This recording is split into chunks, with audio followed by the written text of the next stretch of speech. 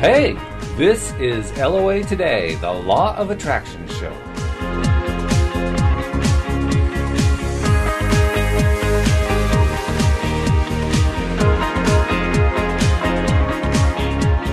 Welcome to LOA Today. Walt Thiessen and Joel Elston here on this Thursday, Christmas Eve. Hey, Christmas Eve, 2015, December 24th.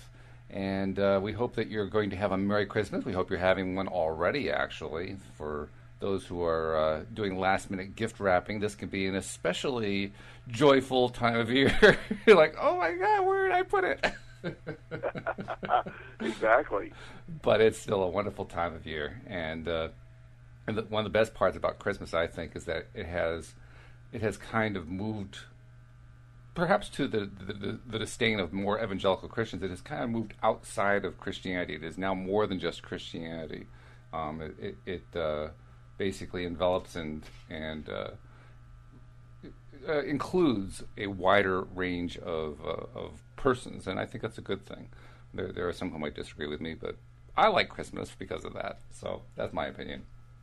Anyway, Joel, how you doing?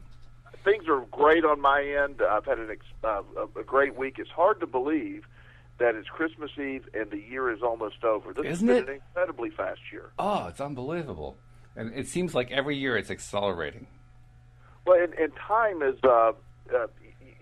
when you're a child and you're waiting the 5 days before Christmas, it seems like, if I had to compare, it seems like this entire year was what I experienced as a child the last 5 days before Christmas. And so I remember when my grandfather would tell me, oh, as you get older, time goes faster. It really does, and especially with all we have today as far as social media, the news, all that. I think that adds to the feeling of just the pace is unbelievable. It also creates the challenge for us, because one of the things that the law of attraction teachings teach us is that we want to be in the moment. We want to stay in the moment. And staying in the moment actually should slow time down. So that becomes our challenge. How well can we stay in the moment? And that kind of dovetails nicely with what our topic is for today, because our topic is what I call waiting for Godot, which is another way of saying waiting for that law of attraction to kick in and deliver the thing you're looking forward to deliver to you. And that can seem to take forever.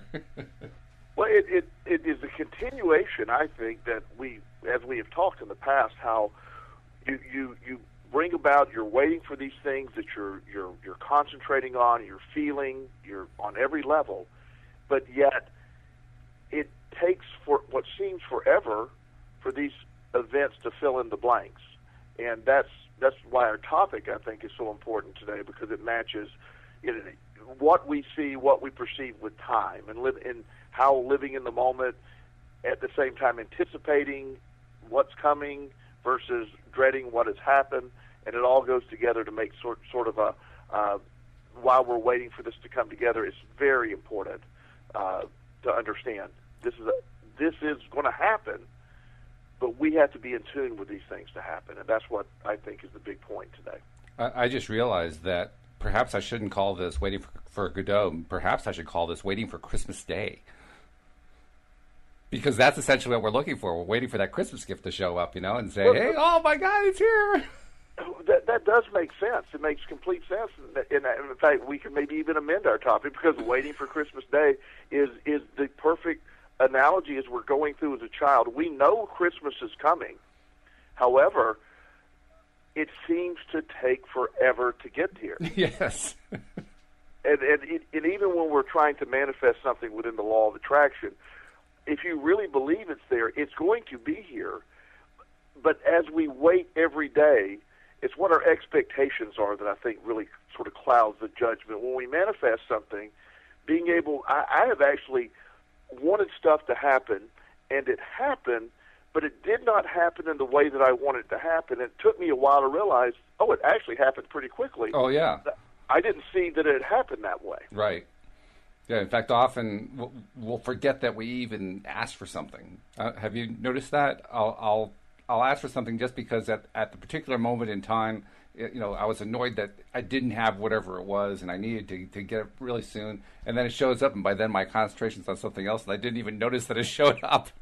Well, and that makes complete sense. And you have within the law of attraction, we have those expectations, and when we want to achieve them, you're expecting them. Of course, our desire is instantly, but it has to happen within a believable time frame. The law of attraction takes place within our believable time frames. You have to see it happen. If I want to make $1 million this year, the law of attraction again has no time, but it has to happen in a way that I believe it can happen, and that is where it isn't just going to magically appear at my door. It's going to happen in matching what my core beliefs are. Like in my job, am I going to increase my income? Am I going to do these things? If I really believe these things are doable, then certainly it's going to be fulfilled.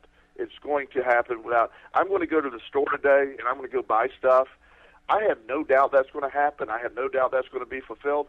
So that is already taking place today. The law of attraction works a similar way, but until you have the ability to treat it the same way as it's already happened, or you're really vibrating there with that feeling, then it puts it off. It takes us a while to see that it happens, and it does take some time for us to actually accept this is going to happen, because often what we're seeking is so far from what we really believe can happen.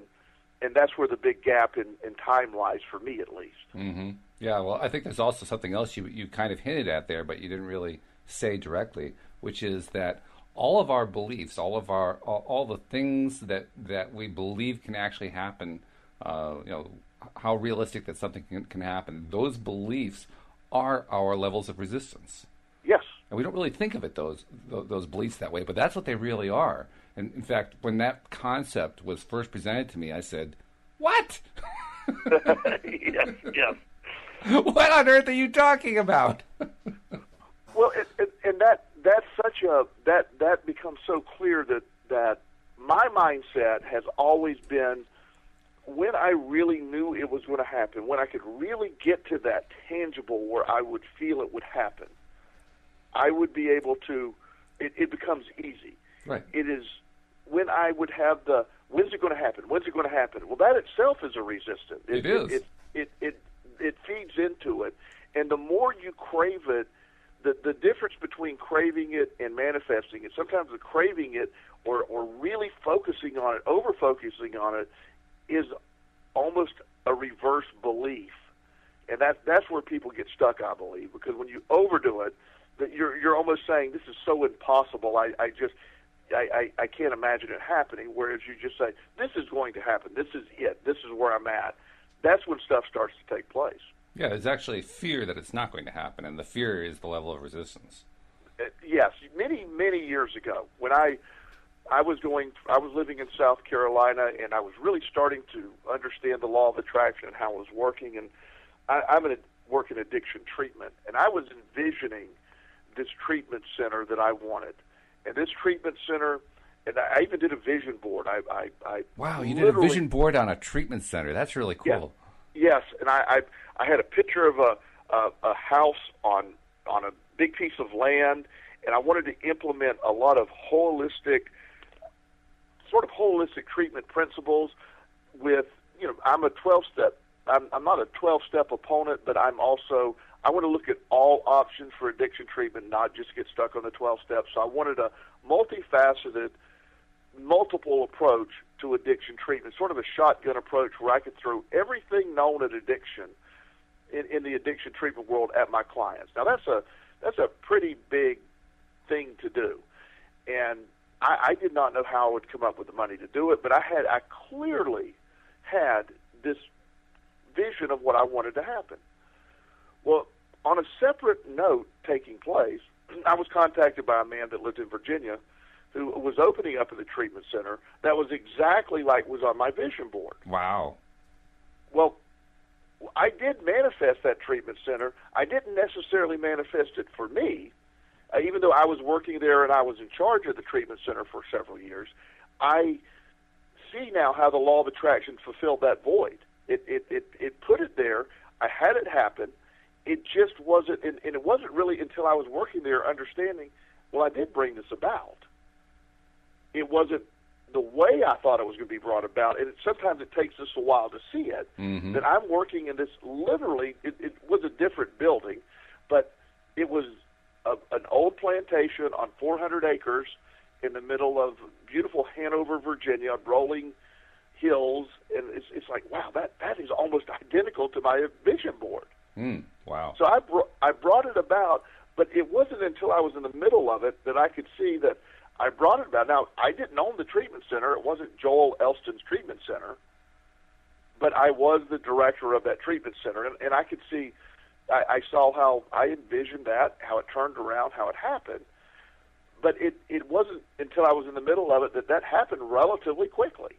And I can think of two key points that go along with it, sort of tangentially in a sense. One is that your original thought, your original wish, if you will, did not actually specify that you had to own it. You just wanted to attract it. Right.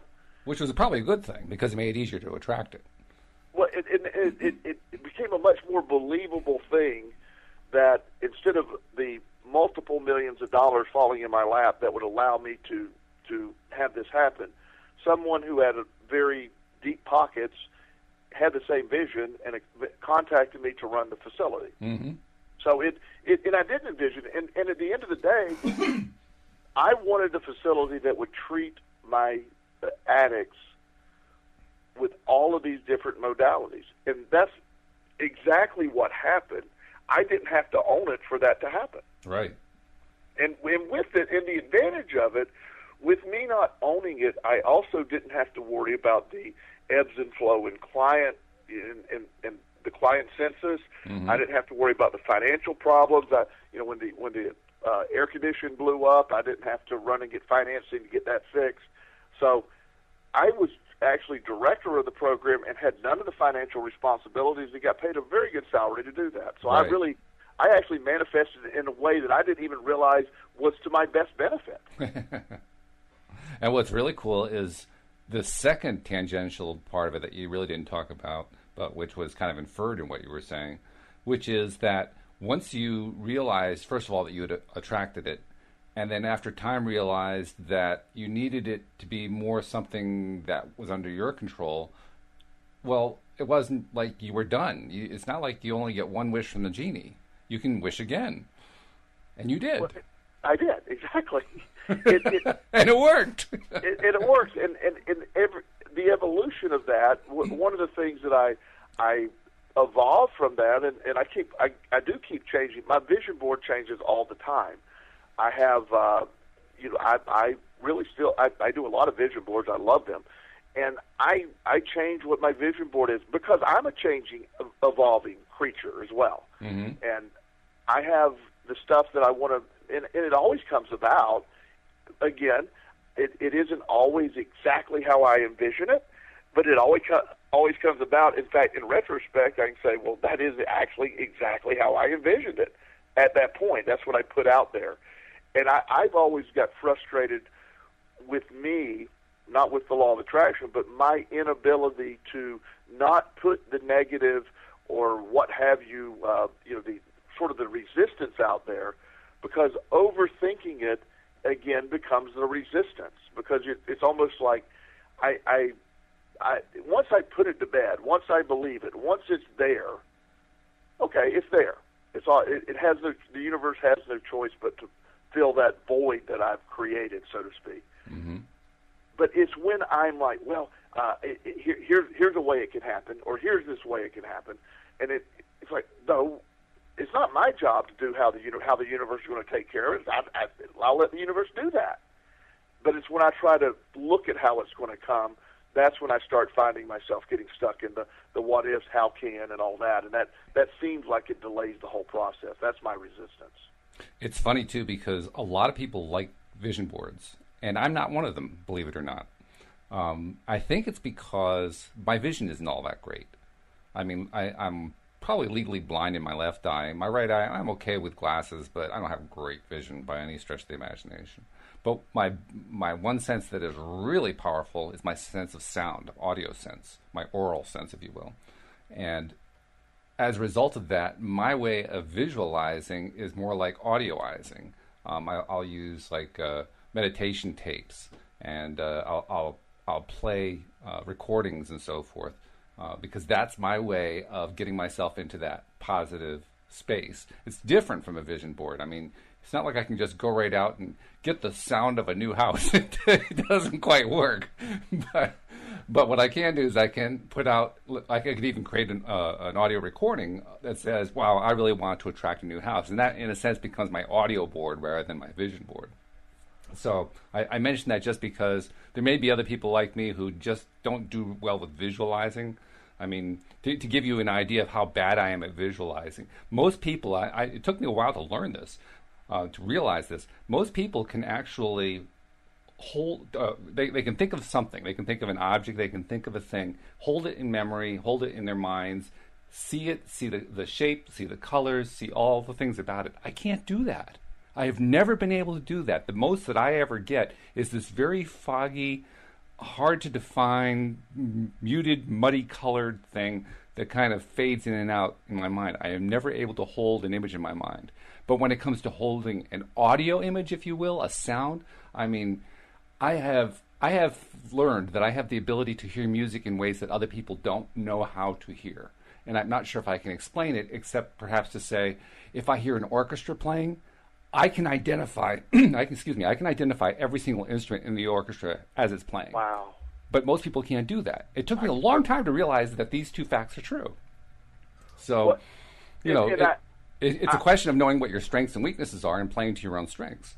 Well, and again, a vision board in my world, is a generic term for just what you're talking about. If I have a blind client that has a vision board.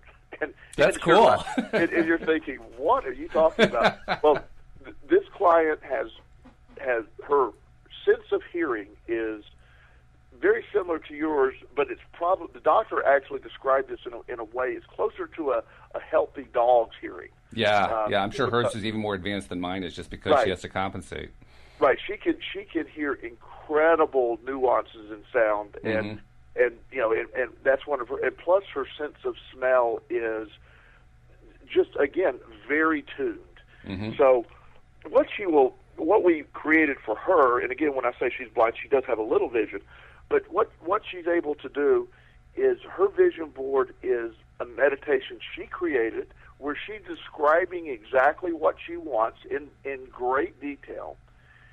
And she has certain smells that she has attached to those statements.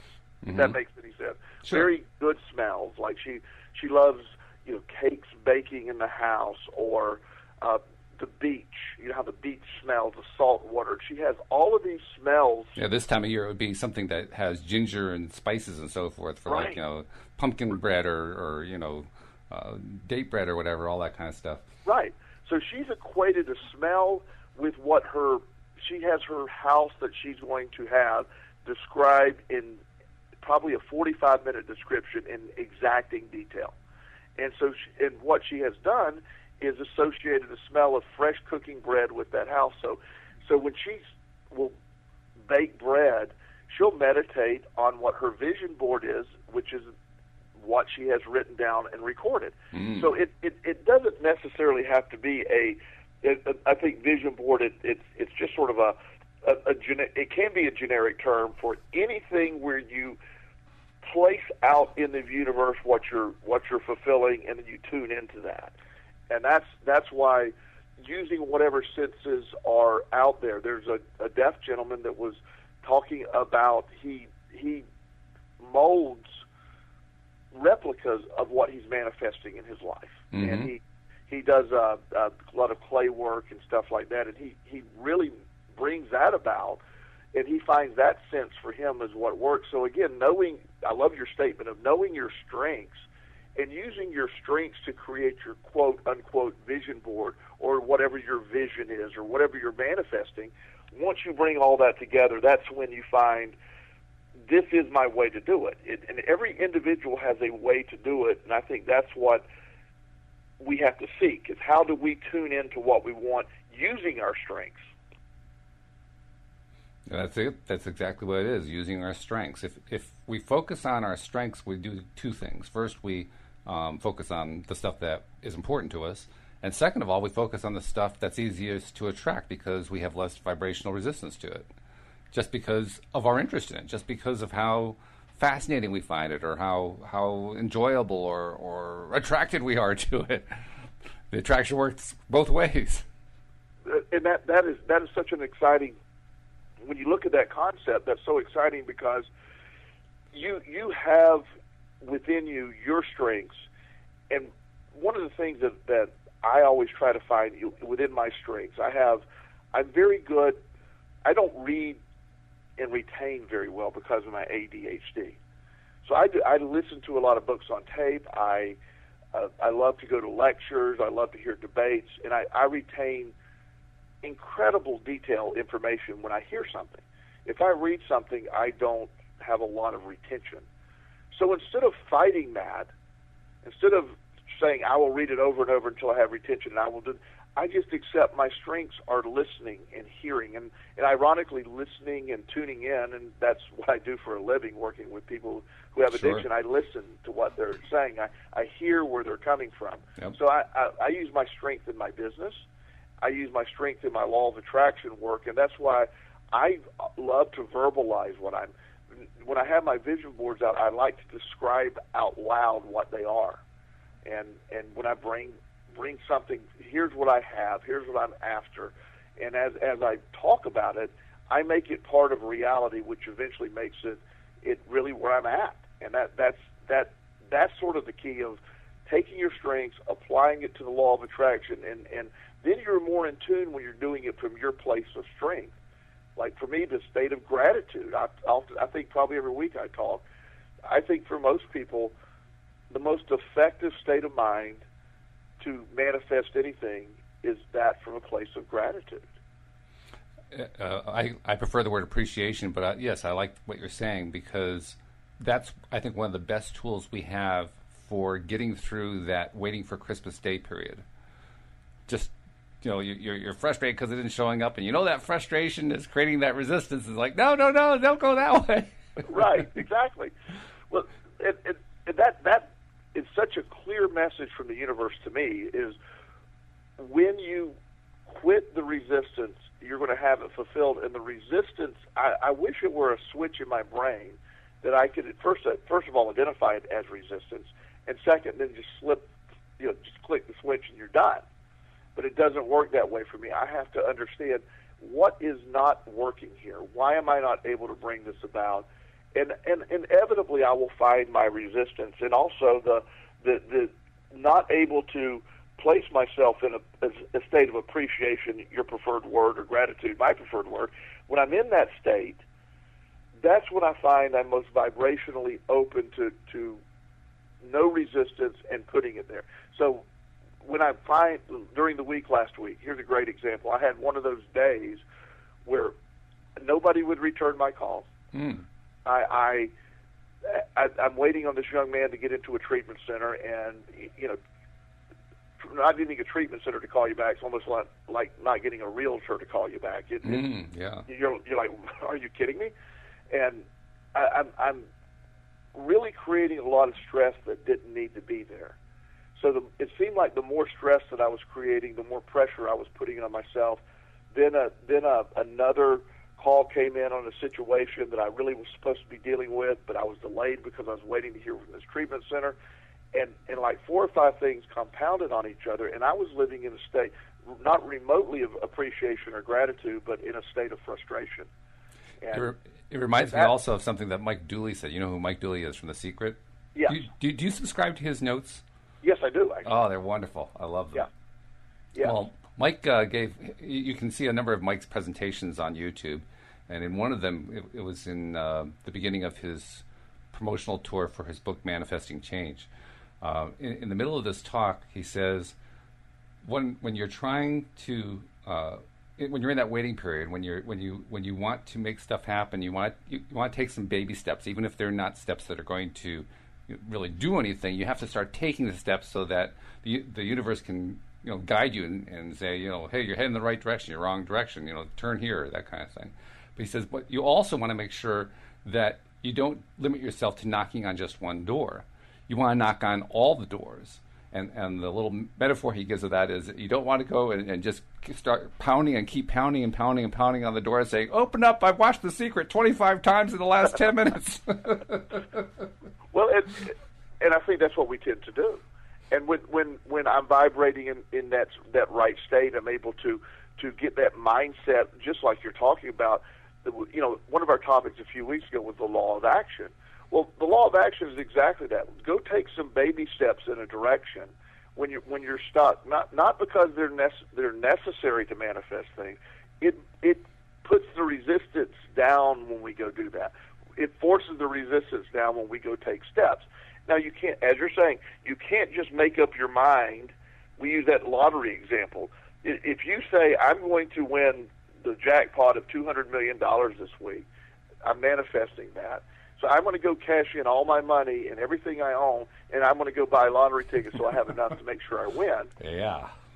You are guaranteed, I assure you, you won't win, not because of the law of attraction doesn't make it possible to win, but what you're actually doing is you're putting it all on only one option for the universe to fulfill that. And the universe is not going to look at it that way. It's going to say, no, we're going to fulfill it, but it's going to come in a way that's believable and something that is actually plausible in your mind.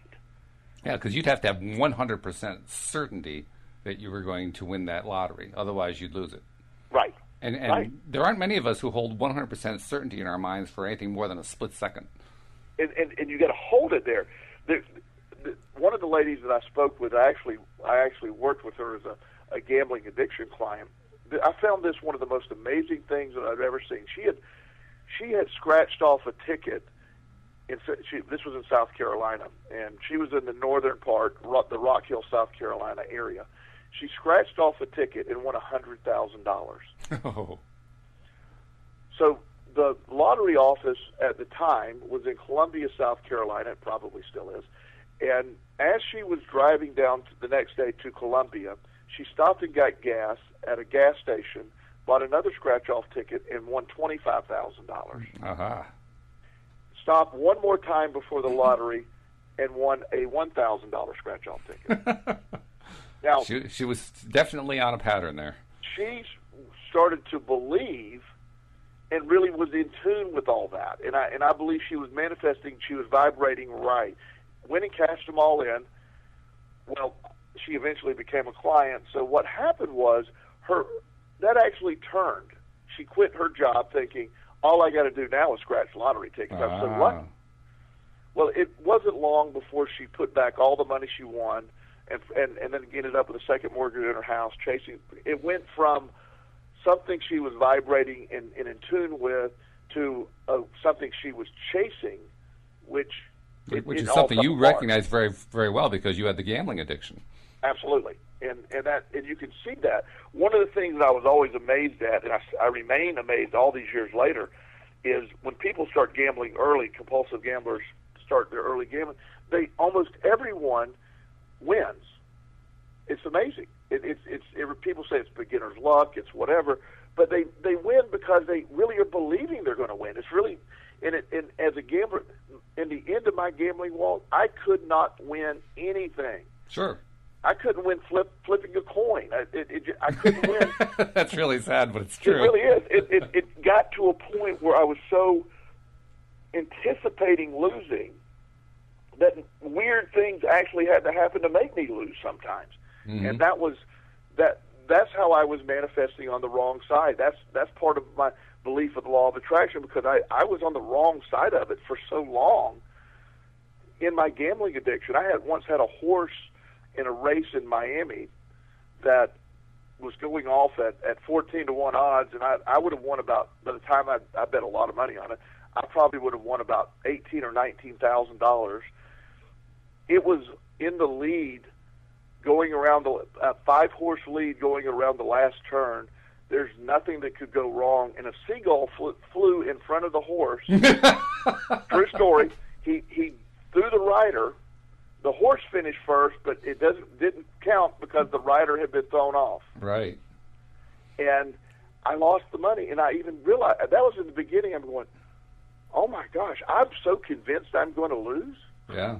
that I I brought about a loss from an impossible situation there. It's interesting that you mentioned that because I like to play online poker, and of course it's been illegal to play for money in a number of years. Although I played for money too and did fairly well at it, but now I just play for the play chips. And I actually use playing online poker as a way of giving myself a quick read on how I'm feeling, because it'll show me very quickly just from the results that I get how I'm feeling. And when I get those results, I'll say, oh yeah, that's what that was. Okay, now I understand. That's what I thought was a neutral feeling is a negative feeling or whatever.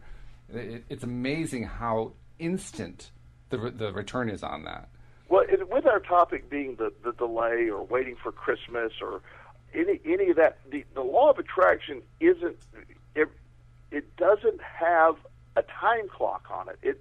It responds only at the speed you believe it can respond. Right.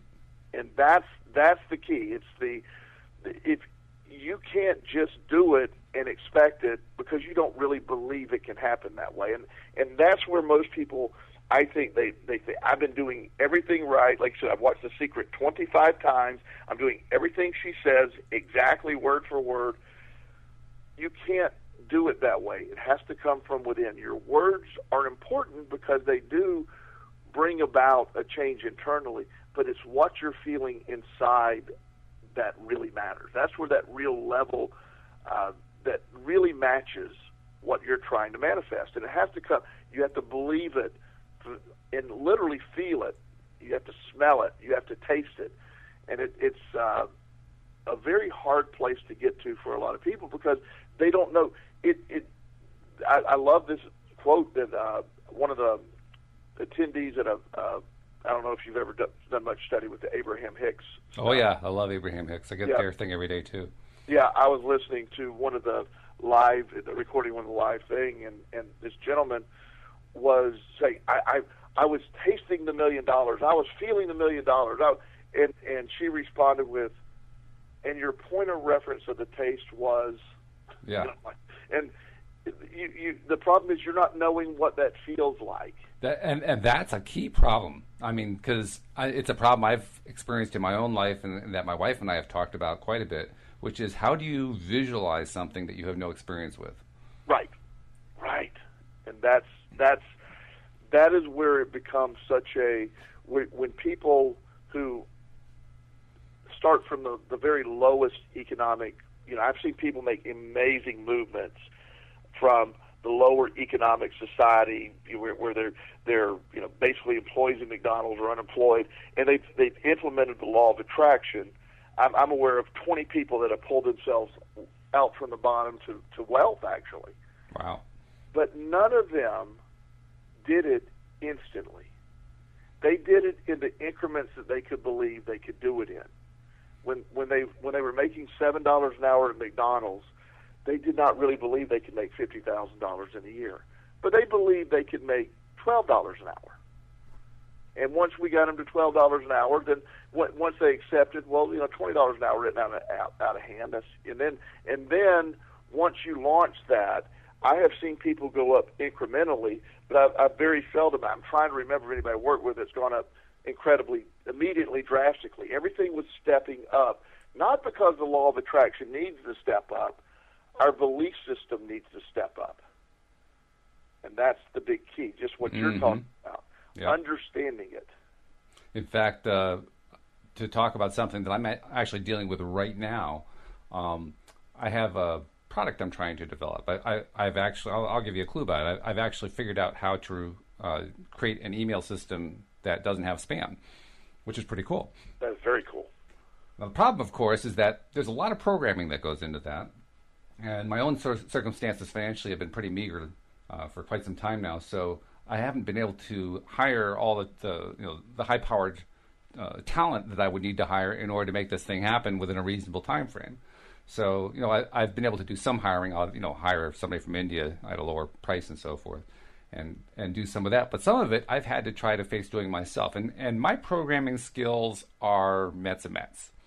If a scale of 0 to 10, mine are maybe a 4 4 plus, so not really great, not terrible, certainly better than most people, but you throw me some challenging programming problems and my head just goes into a tizzy, like most people's heads go into a tizzy when they see HTML code.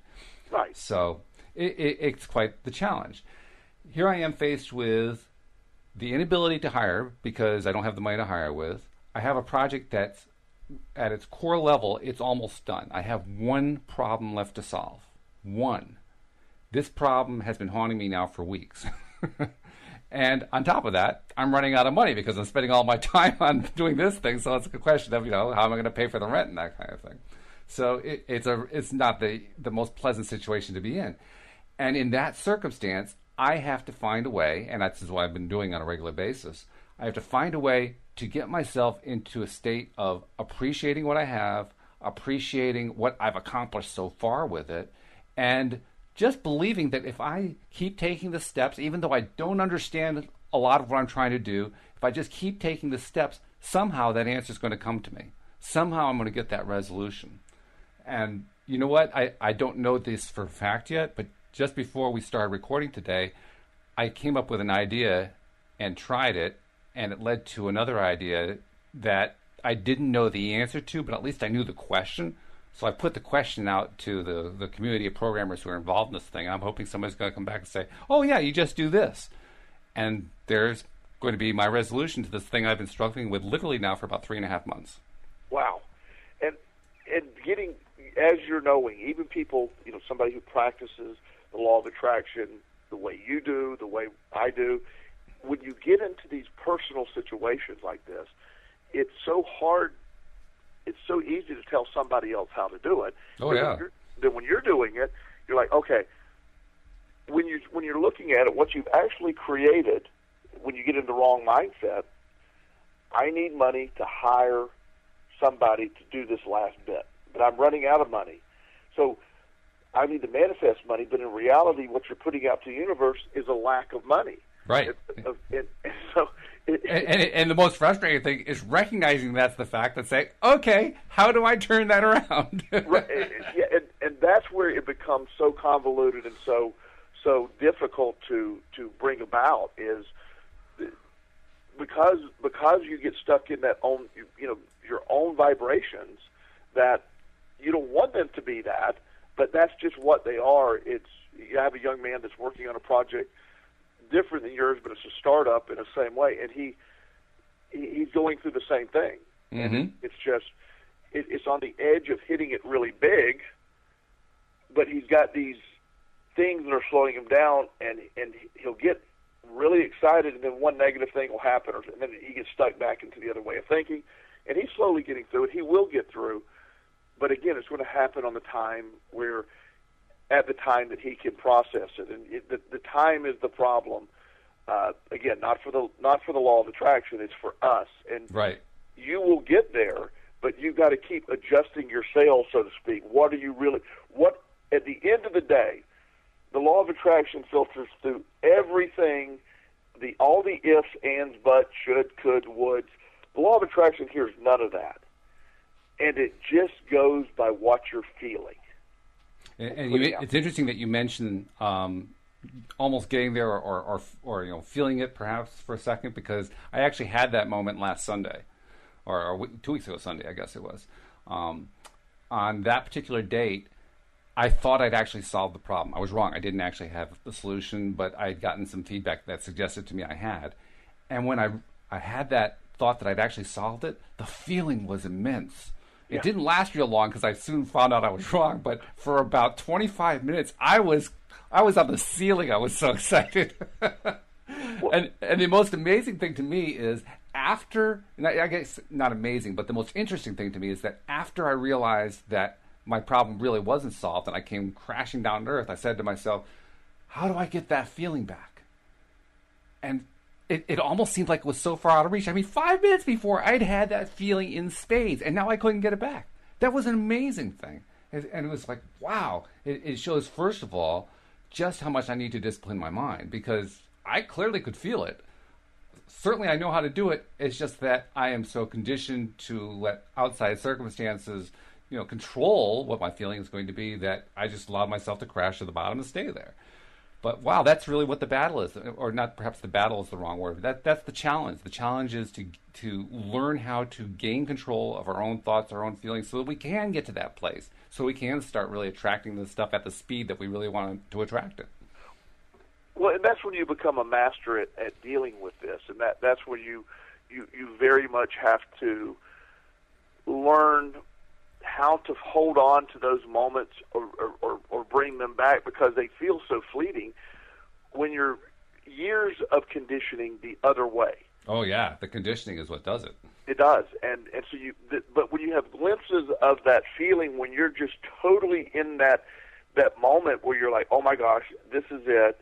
It's going to. I'm there, and you feel it, and you're saying, I need this so much. I need this so much. And then once you almost overthink it, or you bring it about, like I said, then it disappears. Then that other mindset is what we've come back to. It just goes right back to the point. I mean, we go back to what we conditioned, and that's so it's so frustrating. And I think again, why so many people who eventually give up on trying to use the law of attraction in their favor is the timing of it all sometimes seems ridiculous, or not believing that they try it. Well, I tried it for 5 days and it didn't work, so it obviously doesn't work. Well, in one sense it is ridiculous, because we expect the universe to be rational and reasonable. Right. The problem is it's an emotional universe. It's not a rational universe. Right. And you again, the distractions of the universe, when you're sitting there doing what you're doing, you're developing an incredible new program that's going to be very successful. You know that I know that in my bottom of my heart, I feel it's going to be huge. But what happens is the electric bill comes. Yeah. And you're like, well, they don't care that you're working on this project. Yeah, right. they say you owe $250. Well, then the car payment comes, then the mortgage payment comes, and you're looking at that going, but I'm on the edge of this, and so again, the outside influences are at battle with us internally at all times, and that is, if you want to look at where the biggest delay is, that's normally where it is. Because of our reaction to Yes. what we're experiencing Yes. there. And that's what happens is that reaction that's taking place is the delay, because we're back and forth, and we're I know what I'm feeling, but the real world is telling me it's different. And in reality, it isn't the real world. It's my interpretation of the real world, but it's something that we live in and out of the law of attraction, or at least on direct in tune within the law of attraction. The more you get where that moment last week where you were really feeling it, if you could live 50% of your life in that feeling, you would be manifesting everything. It's just, it's for so long. Again, it's handed down from generation to generation. We're asking people to change the way they're thinking in an entirely different avenue. We're asking to go down an entirely different street of the way they're thinking, the way their parents thought. And it doesn't feel right sometimes. The cool thing, though, is that despite the challenges involved, despite the resistance that we have to this idea that we can actually change our thinking, all it takes is a few instances of seeing where we did change our thinking to realize, oh, I really can do this. I'm not sure why I can't do it all the time, but apparently I really can change my mind. I can change my emotion. I can change what I'm feeling. I can change what I'm vibrating. I mean, I'll tell you honestly, Joel, to this day, I'm still not sure what the word vibrating means in this context. They talk about being on a certain vibration. I say to myself, what vibration? What are you talking about? Well, and I use that word a lot, and I don't know if I need another word, because I'm with you. I view this I call it more tuning. I need to be in tune with. I picture a radio where, and again, I know we live in digital ages, so maybe our younger audience member won't. Well, we're on online radio, so why not? Right. Yeah, but it isn't always 92.3. Yeah, it's not the frequencies anymore, right? Yeah, those of us that remember where you had the dial, especially like an AM dial, if you wanted to get in there, you had to literally sometimes barely move it to the left, and you had it, and you go barely move it to the right.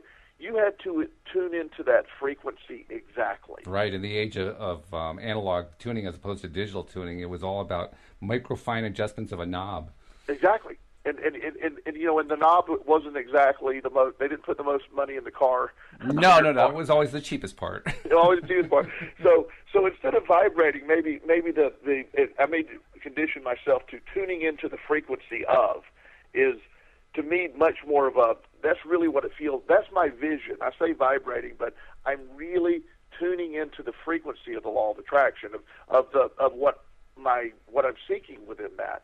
And it is such a tiny, sometimes it's such a tiny frequency difference between the exact opposite that they're side by side. So it takes a very fine tuning sometimes.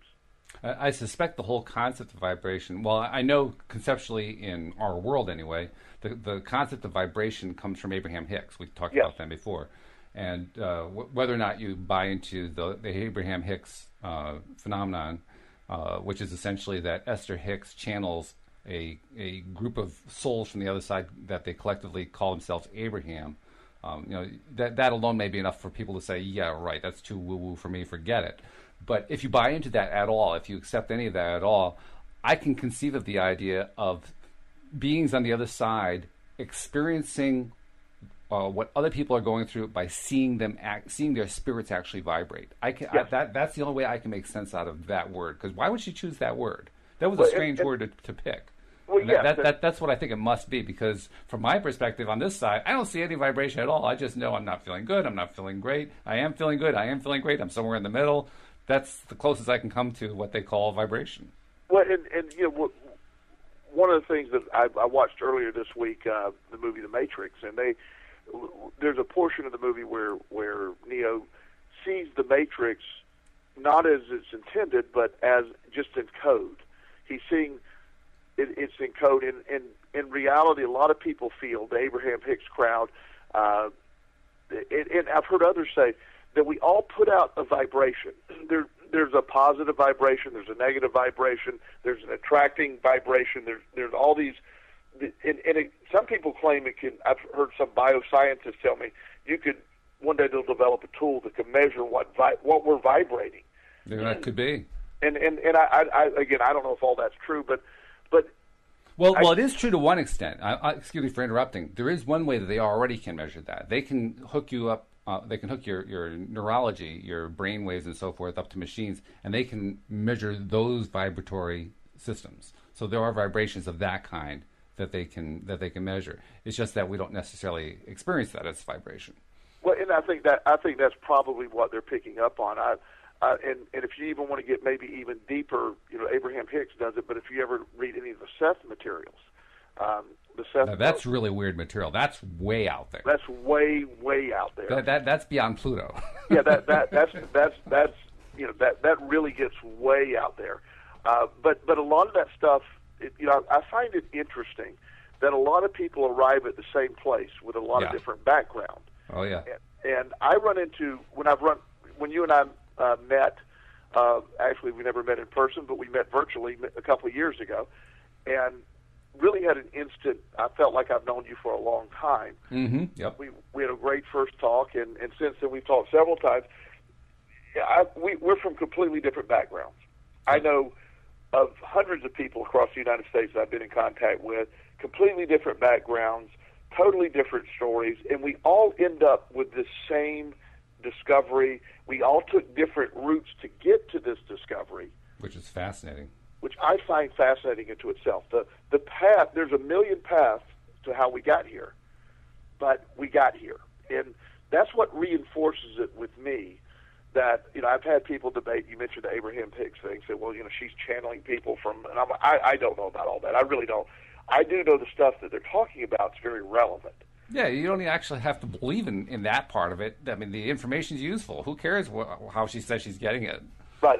I quit debating mentally whether she's getting it from some ancient group, collective, or not. It doesn't matter to me because what she's saying is very much the law of attraction. Right. So I believe she believes it, and that's fine. But to hear what they're saying is pure law of attraction. So I'm on board with that, and I think that the time frame in between is only dependent on the resistance that exists within our brain and where we're at, where we're tuning our frequencies, where we're vibrating, no matter what you want to call it. But wherever we're at is the catalyst for the delay in fulfillment, and it goes the other way. And often that same resistance can have the opposite effect. It could push it further away. Oh yeah, and it often has. But it has with me many times, and so I think the ongoing battle for each and every human that gets into this way of thinking is defeating this internal human-made time frame, because this is the way we believe that has to happen. So it has to happen in a believable sense, and if you do it that way, then it's like, okay, I can envision this happening. And I've seen stories of this happening to other people, so I can see that happening to me. Then you almost believe it. But when you don't believe, when you don't know what it feels like to, just like Abraham Hicks, like he said, how do you know what $1 million feel? How do you know what it feels like to have it in the bank, where you don't have financial worries? What does that feel like? And if you've never had that, you can only guess what that feels like. Right. I know that for many years, money was sort of the big chase of my life, being a gambler. And I found it interesting when I quit chasing money, I started having money. And I'm no means by anyone's definition of rich, but I certainly don't worry about paying bills anymore. And I have money to pay bills. I have an abundance in many areas. And with that, money isn't such a focus, and I tend to get money much easier than I did when money was my only focus. So, because I believe I'm going to have enough. I always have enough. I have plenty. I find it. I don't know how this works the other day, but I got this story that every year I help a family just randomly, anonymously. I don't even like to talk about it, but the only reason I'm even telling the story is this family's in need. I basically gave them $1,000. Just wrote a check, dropped it off, said, you don't owe me anything, just have Merry Christmas, right? Mm-hmm. This was so, I don't know what it means.